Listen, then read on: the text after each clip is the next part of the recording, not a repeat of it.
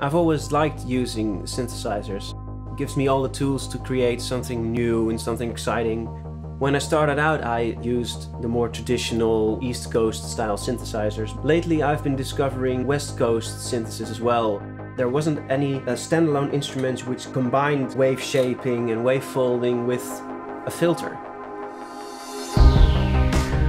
The Implexus is a performance-oriented instrument which combines ideas from West Coast synthesis and ideas from East Coast synthesis. At the one hand, you have a complex generator to get all sorts of very rich timbres, which is tamed again by a filter. And using those two in conjunction really opens up a lot of possibilities.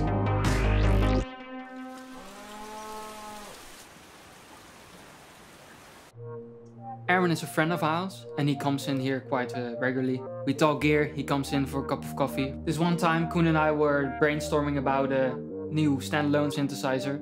Erwin came in and he pitched an idea. We were really enthusiastic about it and we combined those ideas in what is now the Implexus concept.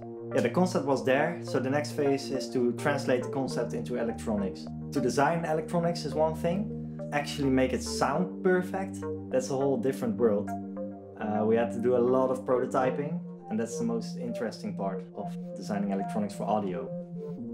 For the quality of Implexus, we used metal shaft pods, high quality aluminium casing with scratch resistant graphics, wooden side panels made of regional oak.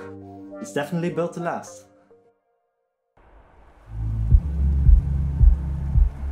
Apart from being very busy in my studio, I also play live quite a lot.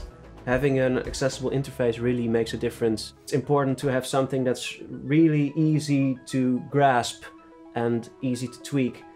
Because we've designed the interface first, it feels more like a musical instrument than a simple tool.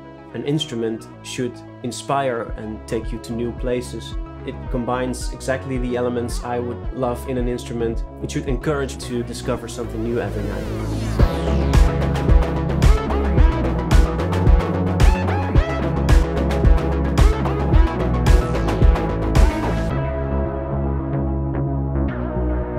I think it's an amazing synth, and I'm really looking forward to hear what you will do with it.